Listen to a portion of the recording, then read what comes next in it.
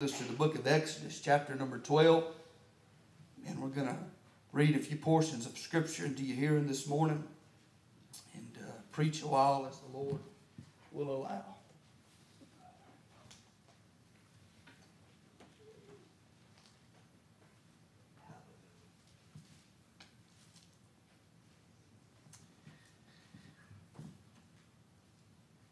Exodus chapter 12.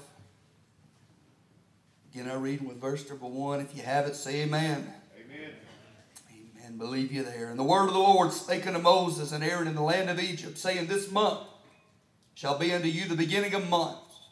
It shall be the first month of the year to you. Speak ye unto all the congregation of Israel, saying, In the 10th day of this month they shall take to them every man a lamb, according to the house of their fathers, a lamb for an house.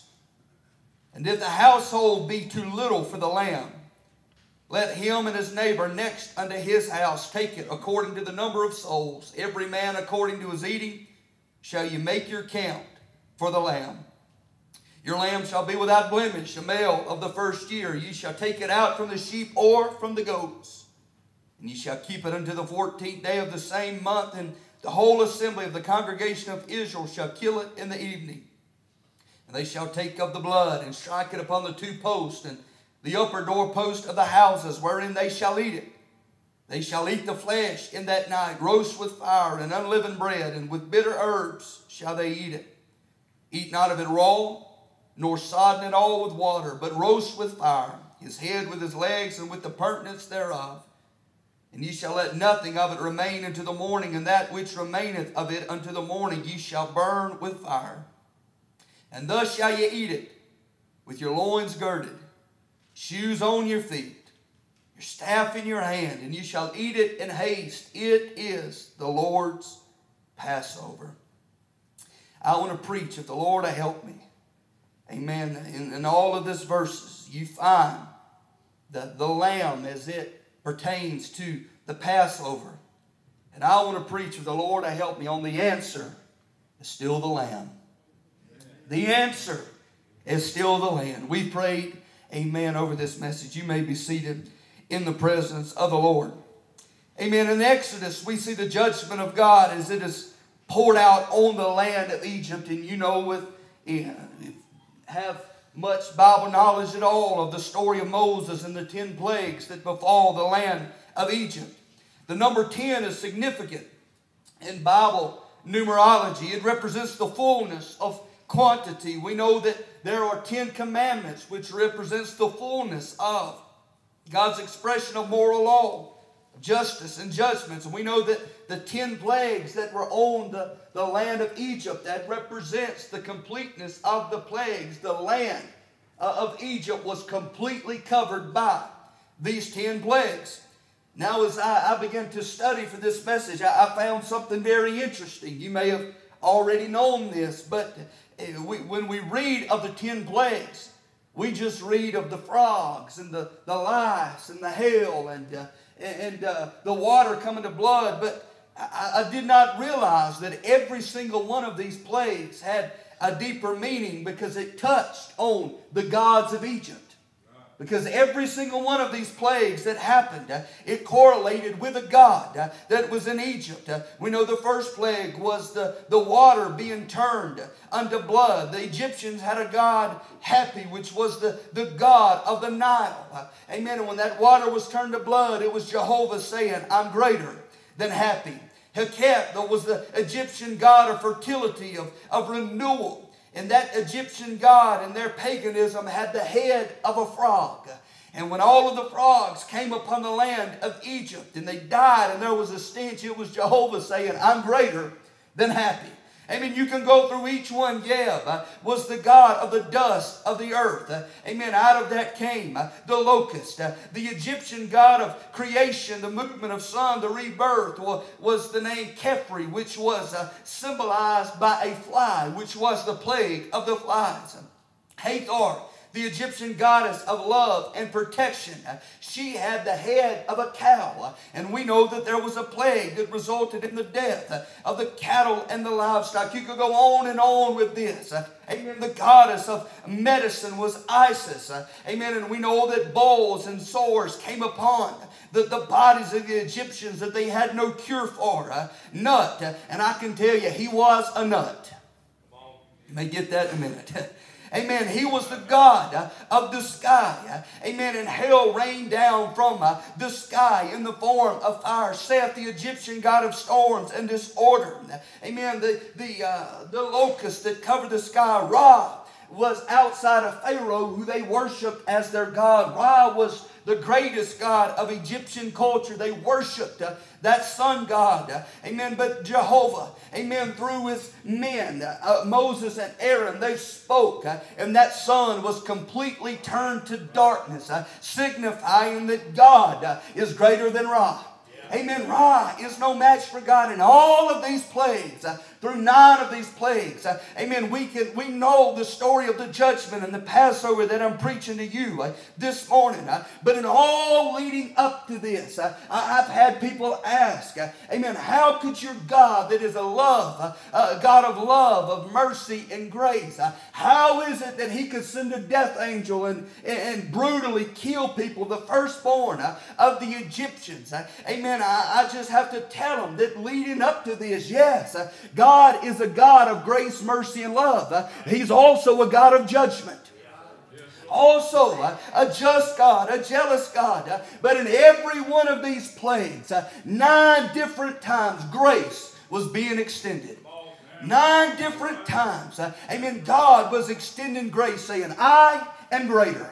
I'm greater than your gods. He picked out 9 of the greatest gods in Egyptian religion and proved to them once and for all that he was greater. With every plague, with every sign, with every passing day, God in his infinite love and mercy was showing grace, preaching that there is a different way. There is a greater way. There is a better way. He's saying and screaming that the I am, amen, is greater than any God created by men. Amen. We look at this. Amen. How would you respond to that if I saw all of these signs? Amen. And God was revealing his grace and his mercy. I think that I would open up my eyes and my heart and I would listen to what he had to say. I think that I would set aside my presuppositions and I would set aside my preconceived notions and I would say, God, you must be trying to show me something when all of the 9 gods that I worship, they've all crashed and burned. Amen. And there's no help for us in this situation. You got my attention. You're right. But instead, their hearts were hardened. Their hearts turned to stone. Amen. Their hearts, amen, were not softened and given over to God, but their hearts were hardened and they became bitter. Amen. Toward God that was dealing with them. Amen. God was showing them grace. God was dealing with them. Just like in our generation. Amen. How many in this world has God dealt with?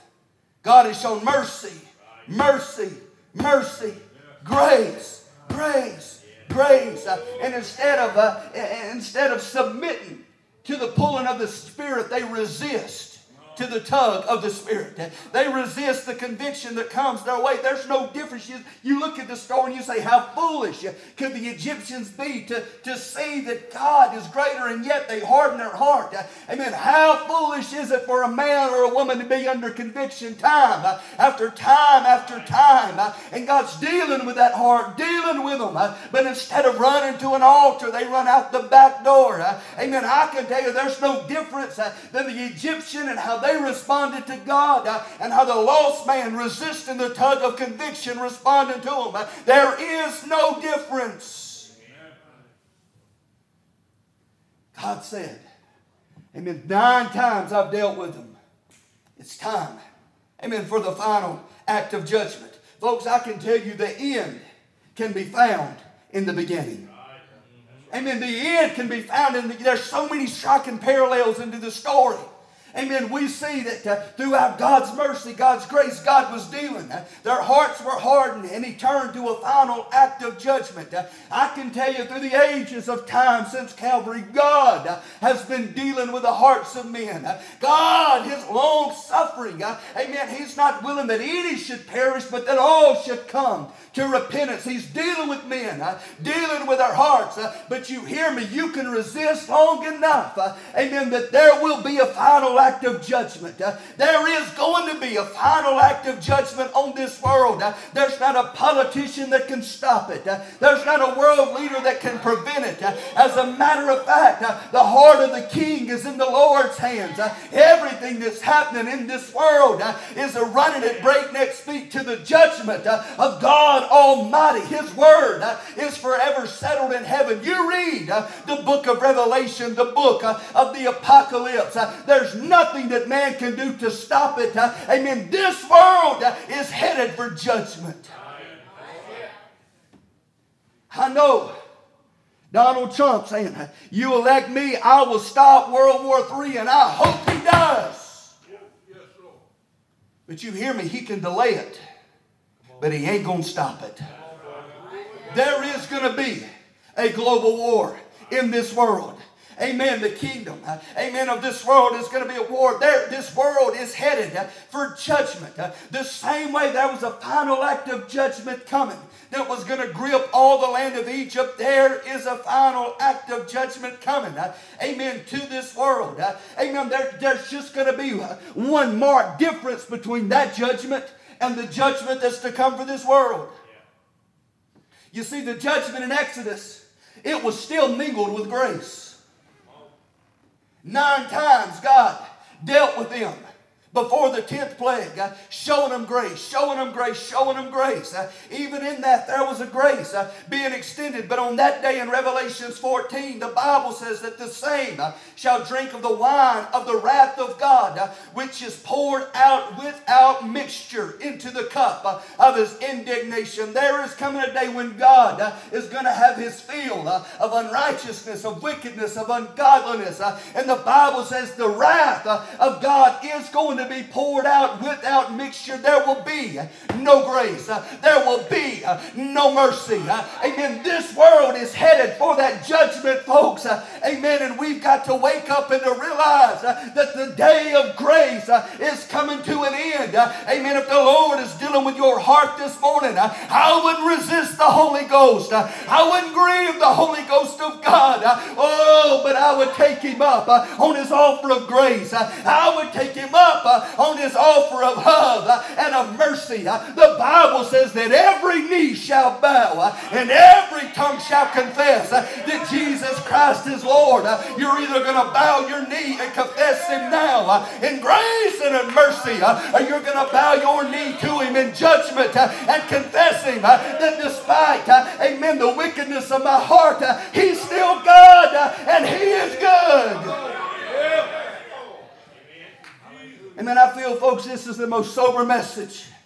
I wish that for about 45 minutes I could get on the airwaves of CNN, MSNBC, Fox News, not to put a spotlight on me, but to put a spotlight on the message and the Word of God. I'm telling you, folks, judgment is coming. Judgment is going to befall this world, and judgment is at the door. My God, we've got to realize the end of this thing is upon us. Day is swiftly passing. The night is soon to come. My God, and judgment is imminent. You can see the parallels. But can I tell you something? There was one way of escape in Exodus.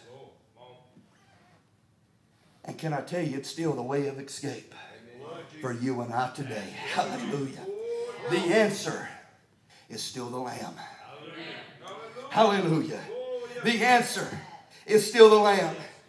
Amen. The judgment was coming. It was inevitable. They couldn't stop it. It was nothing the Egyptians could do. They had spurned the grace of God. Judgment was coming. But the Lord said, for my people, he started talking to Moses. God will do nothing his word says unless he first reveals it to his prophets. He's going to do nothing. He began dealing with that man Moses. He said, son, he said, you get my people ready. He gave them some specific things that they had to do. 6 things that they had to do. Number 1, the first thing is they had to take the lamb. He said, speaking to all the congregation of Israel, saying, in the 10th day of this month they shall take to them every man a lamb according to the house of their fathers, a lamb for a house. He gave them specific characteristics that the lamb should have. And that it should be a lamb of the first year, and it shall be without blemish. It's not to have a handicap. It's not to have a deformity. It's not to have anything wrong with it. It's to be pure. It's to be spotless. Amen. It's to be white. It's not to be spotted with the things of this world. Amen. And he said, you're to take that lamb. Pick out the lamb to take it up. That word to take in the Hebrew means to accept. Amen. You are to accept the lamb. Amen. You're to take him. Amen. If I can tell you, folks, if you want to escape the judgment that's coming to this world, you must accept the lamb. Hallelujah. You must take the lamb. That lamb was more than a 4-legged creature that produced wool and bleated. Amen. But that lamb was a representation of the Lord Jesus Christ. Throughout Scripture, the Lamb of God, amen, the Son of God was represented in that Old Testament by the lamb. Hallelujah. And God told Moses, he said, you're to take out the lamb. You're to pick out the lamb. Hallelujah. Amen. The lamb, folks, is still the answer. The lamb is the answer. If you want to escape the judgment to come, you must accept the lamb. It was John that said in John 1:29, he saw Jesus and said, behold, the Lamb of God, which taketh away the sin of the world. That word behold means to see, to pay attention to, or to know. John was preaching to a bunch of people that was looking for a Messiah that would fix the political kingdom of their day. I could preach a while right there. They were looking for a silver-tongued politician that would come to make their taxes a little bit lighter, that would make their burdens a little bit better. They were looking for somebody that would make their life easy and better. But John looked to those people of the day and said, you're looking for the wrong thing. Hallelujah. Behold, the Lamb of God that takes away the sin of the world. You're looking for the right thing in the wrong places. But can I tell you, the right thing is here. There's so many people in America today, amen, that's going to miss the second coming of Christ because they're looking for a politician to make their taxes a little lighter and their load a little bit easier, to make their life a little bit better in the here and now, when their eyes should be fastened on the Lamb. I can tell you the message of the hour is still, behold, the Lamb of God. Get your eyes off the debates. Get your eyes off of the political theater and get your eyes upon the Lord Jesus Christ. Jesus is still the answer. The Lamb of God is still the answer. You must accept the Lamb.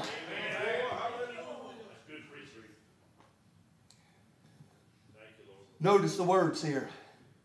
Got to hurry this morning. He said, when you pick out the lamb, when you accept the lamb, he said, if the household be too little for the lamb, let him come together with his neighbor according to the size of the people, according to the number of souls. Every man according to his eating shall make account for the lamb. Notice he didn't say that if the house is too big for the lamb. Right. Come on, brother. Amen. Yes. Can I tell you, the lamb is always big enough for the house. Come on. Oh, yes. Hallelujah. My God, I feel the Holy Ghost. The Lamb of God is bigger than your problems. The Lamb of God is bigger than your circumstance. The Lamb of God is bigger than your dilemma. The Lamb of God is bigger than your diagnosis. The Lamb of God is bigger than your calamity. The Lamb of God is big enough to fix your problems. He's big enough to fix your mess. He's big enough to change your circumstances. My God. It didn't say if the house was too big for the lamb. He said if the house was too little for the lamb. Because the lamb is bigger than me. It's bigger than you. It's bigger than all of us. He's greater, amen, than any force. He's greater than any being. And I can stand flat-footed and tell you today that the lamb is still big enough. There's too much to preach here. Amen. If the house be too little for the lamb's always big enough for the house. I mean, not only do they have to accept the lamb, but the lamb had to become personal to them. He told them, he said, in the 10th day of the month shall you take for every man a lamb according to the house of their lambs of their father. Verse 6 says, and you shall keep it until the 14th day of the same month. For 4 days after they accepted the lamb, that lamb became personal to them. That lamb was on the inside of the house. That lamb wasn't just a red-headed stepchild, but that lamb became personal to him.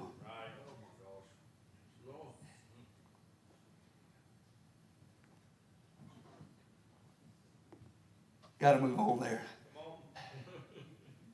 A lot of people have animals in the house.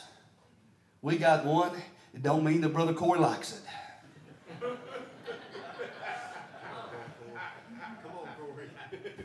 Not against anybody that does. I love my wife and my kids. They love the dog sometimes, I think, as much, if not more than me.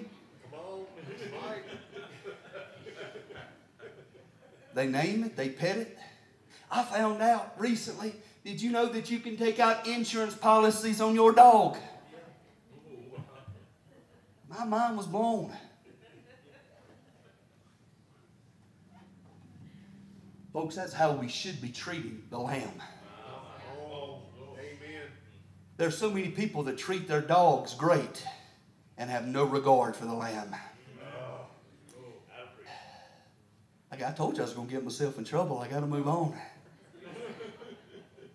But folks, the lamb has to become personal. That lamb lived in their house. They kept it. Amen. For 4 days. For some, it ate at their table. For some, it slept in their living quarters. That lamb didn't venture out. It became personal to that family. Folks, it's one thing to behold the lamb, and it's something else altogether different for that lamb to become personal to you. Amen. I can tell you there's a lot of people in this world that know about Jesus, but they don't know Jesus. Amen. I was in a service recently. Amen. On that pew. God help me this morning. Amen. 2 homosexuals married to one another. In that church service, one of them had their hands lifted up. What were they doing? They were lifting their hands to a God that they don't know. Yeah. Amen. How do you know that? Amen. Because they would leave that sin and that ungodly lifestyle. The same way that an alcoholic, if he knew God, would leave the bottle. The same way that an addict, if they knew God, they would leave that addiction. Amen. I'm not against and stoning homosexuals, but I am saying, amen, if you lift up your hands to worship God, you're worshiping a God that you don't know. Amen. Because if you know Him, you're going to forsake the sin. You're going to forsake the lifestyle. The same thing can be said about 2 heterosexuals living outside the bounds of marriage. Amen. Living in sin and fornication. There's a lot of people that's trying to worship a God that they don't know. They know about God. They know about some characteristics, but He's never become personal to him. Oh my God. He's become, amen, a figure in their life, but He's never become the God of that life. God help us. Amen. The Lamb must become personal to us. He must become more than an object in history. He must become more than a prophet. He must become more than a preacher, but He must be Lord. He must be Redeemer. He must be Savior, or He will not be Lord at all. It's one thing to behold the Lamb. It's something altogether different for that Lamb to become personal. That word know, the Greek word nosko, to know intimately. Listen, Jesus must first become personal before he can ever become powerful. Come on, brother. He must become personal in you before he can ever do anything powerful in you. Oh, God help us. The Apostle Paul, if anybody knew God, in Philippians 3:10, he wrote that I may know him and the power of his resurrection, the fellowship of his suffering, being made conformable unto his death. If anybody knew the Apostle Paul, and if anybody knew God, I think it would be Paul. Paul saw him on the Damascus Road. He heard his voice and he talked to him. Paul was led by the Spirit. Paul wrote 13, possibly 14 New Testament books of the Bible. But you take all that Paul knew, and he wrote to the church. He said in Philippians, I still don't know him. I know him, Brother Daniel, but there's still some things I don't know about him. I know who God is. I know what he does. I know what he's doing in me. But there's still some things yet I've got to learn. Paul said that I may know him, that I might know him. He knew a lot, but he said there's still some things that I've got to learn about this God. This morning, and as I was praying, God made this scripture so real to my heart, because I've come to the exact same place. This morning with tears in my eyes, I said, God, in 20 years of being born again and 18 years of preaching this gospel, I know you. But Lord, there's still some things I've got to know about you. I know him. I know his voice. My sheep know my voice, and another they will not follow. I know the voice of God. But I can tell you, folks, as much as I know about God, there's still infinitely more that I've got to learn. Amen. As much as I know about him, amen, there's still characteristics, there's still his nature, amen, that I have not conformed yet to. But it's the work and the progressiveness of the Spirit that as I walk with him, I'm going to learn more about him. The more I walk with him, the more I talk with him, the more there is to learn. I've been married to my wife. Amen. In just a couple of weeks will be 11 wonderful, blissful years. Hallelujah. And I'm still learning things about her I never knew before. And every husband said amen. And every wife says amen about their husband. We're still learning. Every test, every trial. We don't fight, but every intense moment of fellowship that we have one with another, we learn things about each other. Told a man one time, Brother Ed Wilson, he came to the church.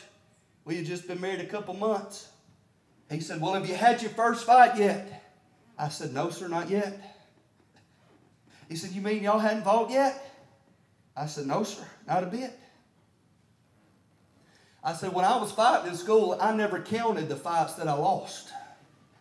So therefore, with that same equation, I hadn't had a fight yet because I hadn't won one of them. Hallelujah. But in every moment, we learn. I can tell you, folks, it's the same thing about this Christ. The more you walk with him, the more that you know it, my God. Amen, folks. Amen. The Lamb must become personal to us to where we learn more about him. He wrote to the same Ephesians. He told them in Ephesians 4 verse 20, but ye have not learned Christ. Why? Amen. Because they were still living in sin. They were still living in wickedness. They were still living in fornication. They were still lying. They were still angry, fighting. They were still cussing. Amen. They were grieving the Holy Ghost. They had bitterness, wrath, anger, clamor, evil speaking, malice. Amen. All of these characteristics, he said, should not be named among you. He said, if you continue on in these things, you have not learned Christ. You know about him, but you don't know him personally. Oh, you know how the head knowledge about him, but he's never become the Lord of that heart. I can tell you, folks, if you and I are going to escape the judgment that is to come, we must not only know about the Lamb, we must know the Lamb. He must become personal to us. He must be the Lord of all, or he will not be the Lord at all. Can you say amen? Amen. They had to take the Lamb to accept him. They had to make him personal. But then there come the time when that Lamb had to be slain. You shall keep it unto the 14th day of the same month. The whole assembly of the congregation of Israel shall kill it in the evening. Folks, we know that this is a representation of Calvary, where the Lamb of God was slain. Amen. It says in Revelation 13:8 that the Lamb was slain from the foundation of the world. Amen. I can tell you, folks, if we're going to escape the judgment, amen, the Lamb, amen, we must, amen, take on the finished work of Calvary to where there is no other answer at this moment in time. Amen. They were saying all of our hope of survival is in the Lamb. Hallelujah. They were saying that if we're going to survive the judgment that is to come, everything, all of our future depends on the Lamb. Our past is irrelevant. What we were yesterday is irrelevant. But with the blood of this Lamb, this is going to be, amen, our saving grace. All of their energy, all of their efforts, all of their hope was put into this Lamb. And to that Lamb being slain, I can tell you, Calvary, folks, is still the answer for the world today. There is no other way outside of the shed blood of the Lamb of the Lord Jesus Christ. I know Oprah says there's many ways to heaven and there's many ways to God, but I submit to you there is but one way, and Jesus is the way, the truth, and the life. There is no hope outside of His blood. There is no help outside of His blood. He was slain once and for all, my God, for the sins of the whole world. All of our hope must be in the Lamb.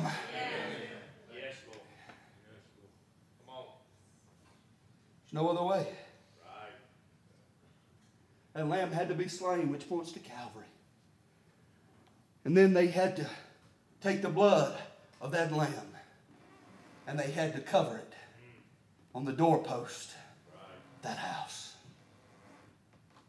In other words, when they were striking, taking that hyssop and dipping it into the blood, putting it on the two side posts and the upper doorpost of the house, they were saying, my house is covered by the blood of the Lamb. Yes, Lord. Yes. Hallelujah. Judgment is coming. We can't do anything to stop it. Something's about to grip the world we know nothing about. We've never seen anything like this before. We don't know what to do. We just know that we're covered by the blood. Hallelujah. My God. I don't know what's going to happen in this world.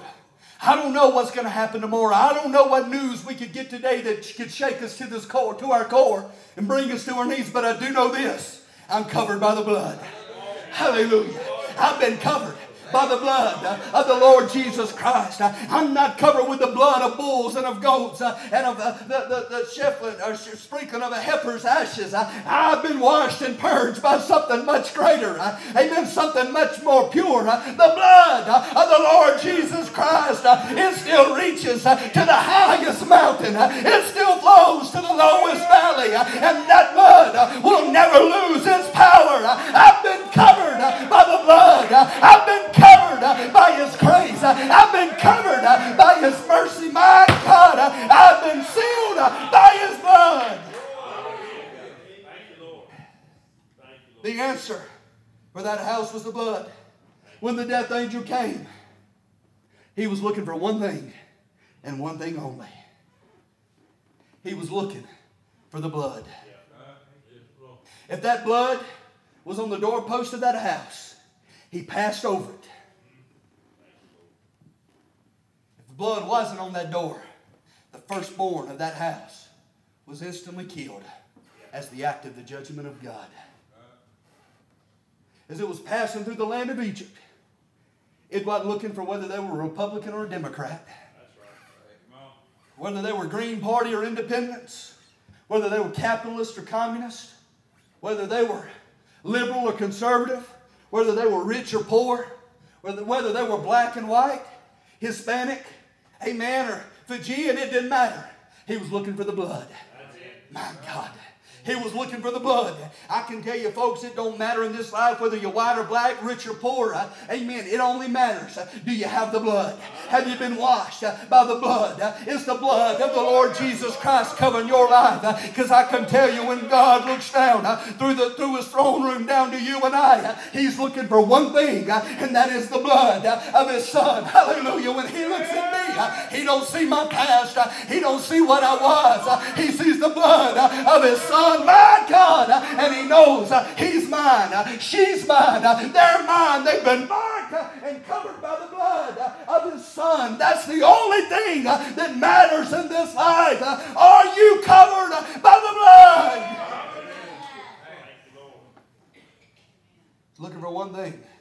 Was that house covered now? We have the hindsight of looking back in history. I've got to hurry this morning. We know that it would have been foolish for them not to cover their doorposts of their houses with the blood. Because we have the benefit of history looking back. But put yourself in their shoes in that day. Don't you think this command was a little bit foolish? In the world's eyes, don't you think it's a little bit crazy? You're to take a lamb, you're to kill it, you're to slit its throat, you're to get hyssop, straw, put it in that blood and put it on the doorpost of your house. Think about if a preacher came to you telling you to do that today. You might scratch your head just a little bit, because that is not a common occurrence. There were some people that were skeptics and probably doubters then. There were some that probably thought this is a little bit outlandish and crazy. The same way that they think that a preacher preaching a bloody gospel on the blood of Jesus is a little bit fanatical, a little bit crazy, that cuts against the grain of society. Man, that doesn't really sit well in the mainstream. You can think it's crazy if you want to. But there were two camps in that day. One that applied the blood and those that didn't. The group that were saved and the group that experienced the judgment. Those that experienced grace and those that had to bury, amen, that firstborn child. Amen. There's a lot of people that says today that this blood, you preach a bloody gospel. Amen. No, I preach the gospel of the Lord Jesus Christ. And I put my faith in his shed blood. Amen. To the world, it might be foolish.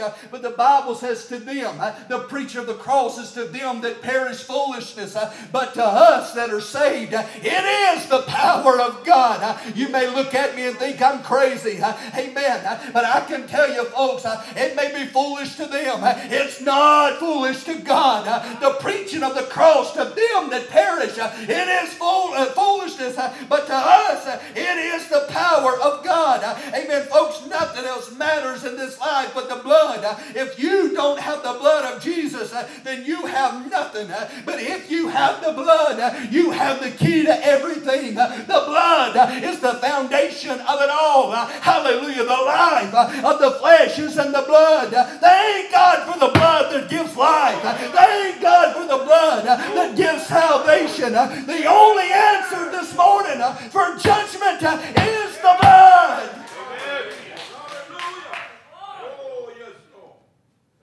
When they struck the doorpost of that house, they had a command.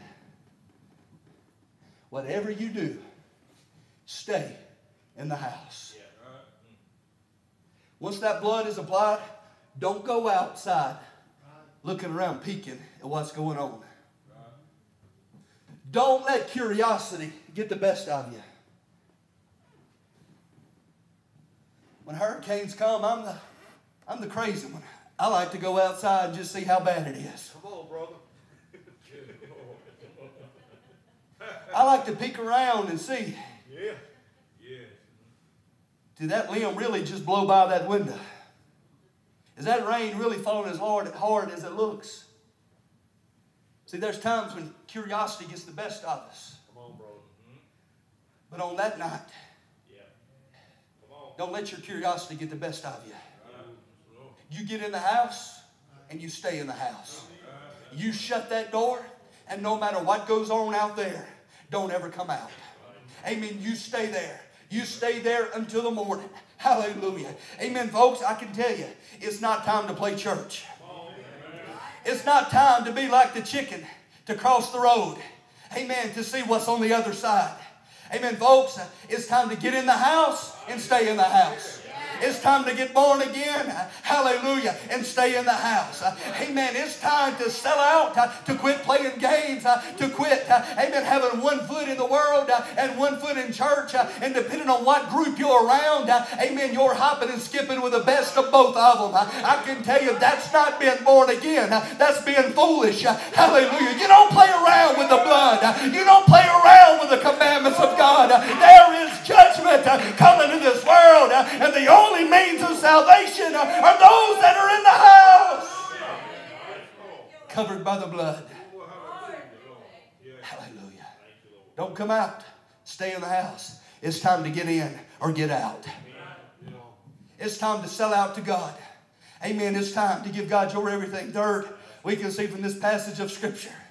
Amen. While the destroyer had his reign over all of the land, Brother Joey, it could not cross the bloodline. If you don't shout, I am. Amen. We have a destroyer out that's come to steal, to kill, and to destroy. But I've come to tell you, he can't cross the bloodline. Hallelujah. He can't cross the bloodline. Hallelujah. He may tempt and he may try. But every destroyer has its boundaries. And the blood of Jesus Christ is his boundary. It can't touch what the blood, amen, says he can't touch. He can't do what the blood says he can't do. Hallelujah. Today, I'm sealed from the judgment to come because I'm covered by the blood. I don't have to worry about what's coming down the road. Hallelujah. The blood has covered me. But also in spiritual tests and trials on this side of judgment, yes, I have an adversary. Yes, I have a devil. And yes, at times he does try to wear me out. But he can't cross the blood. Hallelujah. Hallelujah. He can only go so far. And Jesus says, that is enough. The destroyer could cross everywhere and touch everybody except those that were covered by the blood. Next thing we see is that the lamb had to be eaten. He says, you take the lamb, you roast it. You don't boil it. You don't eat it raw. But you take the lamb and you eat it. Yes. Hallelujah. You say, when I saw this, I said, okay, I see the typology and everything but to this. Because that sounds pretty out there to be eating Jesus. If that lamb represents Jesus, you're boiling, burning him with fire, and you tell him I get everything else but right here. But Jesus said this in John chapter 6. The second that my mind went there for a nanosecond, how does Jesus apply to eating him? Jesus said this in John chapter number 6. Whosoever eateth my flesh and drinketh my blood hath eternal life, and I will raise him up at the last day. For my flesh is meat indeed, and my blood is drink indeed. He that eateth my flesh and drinketh my blood dwelleth in me, and I in him. Amen. It is not physically possible for us to eat Christ. And we are not Catholic that believes in transliteration. That when we partake of the wafers in communion, that it actually becomes the body of Jesus. And when we drink of the wine, it actually becomes the blood of Jesus. No, what we do is in symbol and in type of the flesh and of the body. Amen, folks, there is. Amen, you can look at those wafers and you can look at that grape juice or that wine all day long. And you can stare at it throughout all of eternity. I don't want to overturn anybody's apple cart. Amen, but you do need to know that is not the body and that is not the blood. We are observing what Jesus Christ did on Calvary. And he said, take and eat of this. This is my body. Drink of this. This is my blood. Physically speaking, we cannot eat of Christ. But spiritually speaking, we are to be filled with Christ. Hallelujah. Amen. We are to partake of him, to eat of him. He said, the Lord's Prayer, give us this day our daily bread. What is daily bread, folks? It's Christ. It's Jesus. Hallelujah. That Passover meal, not only was there a lamb, lamb, but there was unleavened bread. Both of those are a type and symbol of the Lord Jesus Christ. Amen. I can tell you, folks, over the last 20 years, every time I get in that book, I'm partaking of Christ. Every time I get in that prayer closet, amen, I'm feasting and fellowshipping with Him. Amen, folks, we must eat of that body. We must partake of Christ. Amen. This world is trying to fill you with everything else. It's time that we fill ourselves full of the Lord Jesus Christ. Amen. Yes. The last thing, I've got to hurry, Kirsten, if you'll help me, I'm done. While eating that lamb, God told him, He said, when you eat it with your loins girded, shoes on your feet, staff in your hand. And He gave him one final command. Eat it in haste. Which means with excessive speed or a sense of urgency. What He was saying, eat all you can while you can. Judgment is coming. You better get full while you can. You fast forward it throughout the thousands of years to where we are in present day. Judgment is at the door. You better eat all you can while you can. Partake it and eat it all in haste. And not only are you to eat in haste, but your loins are to be girded. They wore long flowing robes in that day that would go down to the ankles. And if they were about to go on to a journey, they would have to go somewhere in a hurry, they would take that robe and fold it up. And they would tie it around their waist to where it would hang down. It wouldn't be immodest, but they would be able to walk much faster when their loins were girded.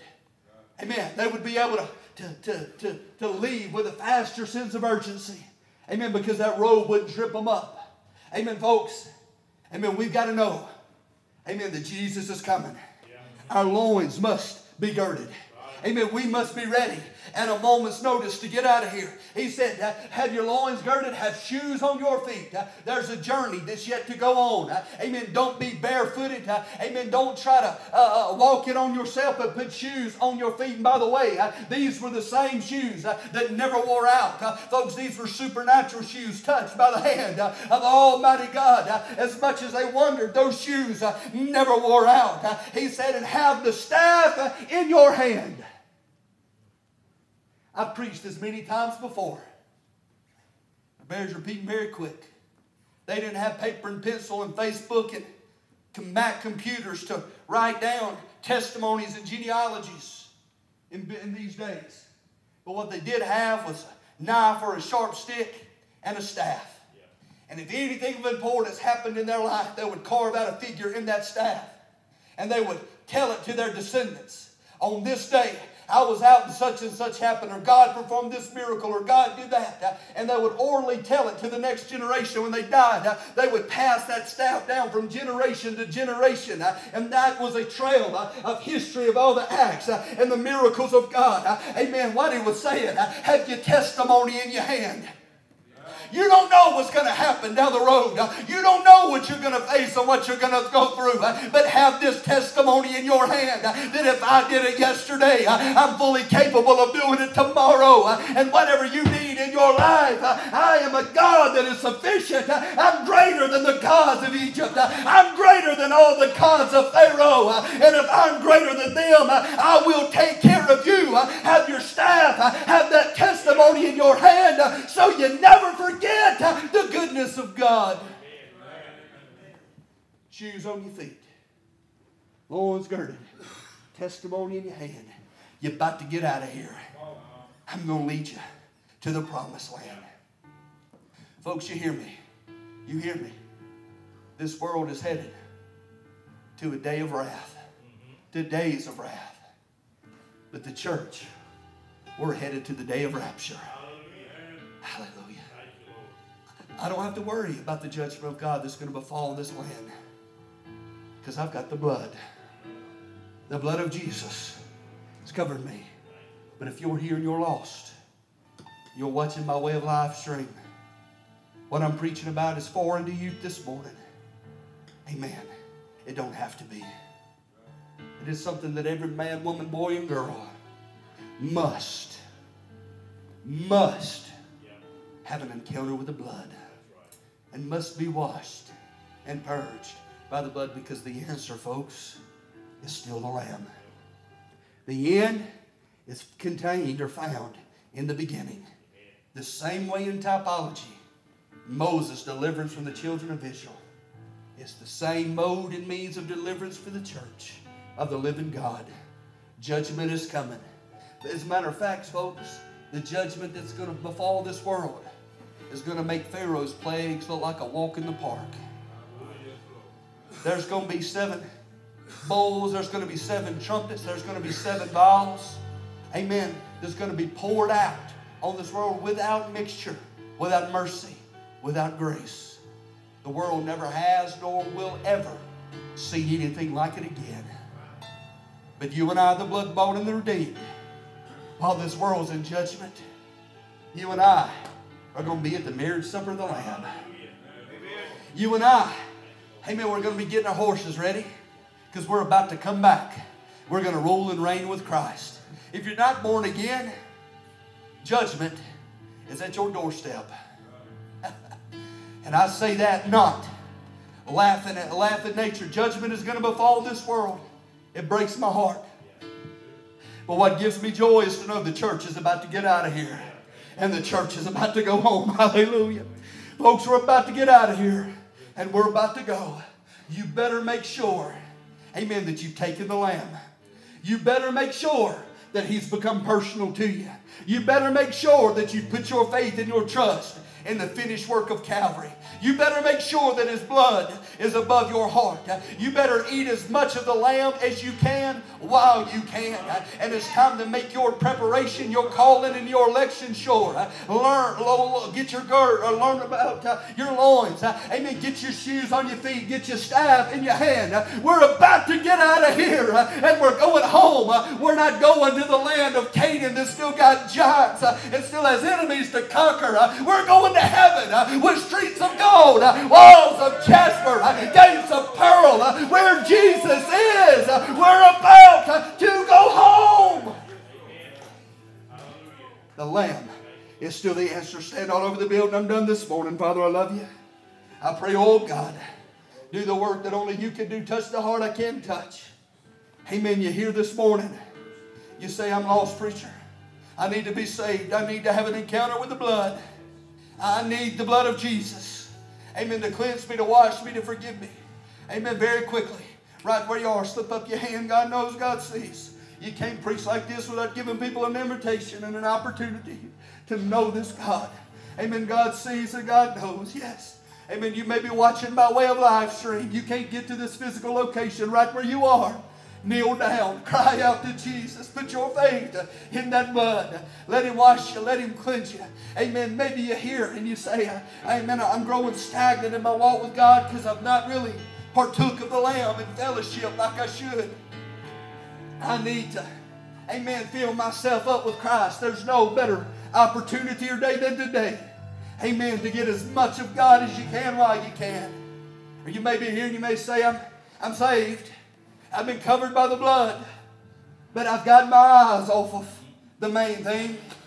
I put it on other things, and I need to make sure that my loins are girded.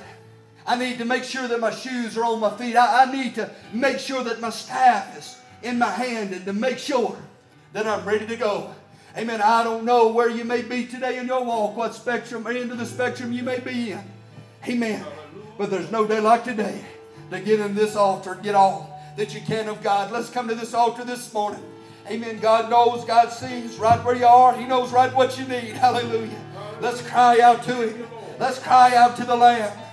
Amen. Let's cry out to the Lamb. Oh, my God, let's partake of the Lamb.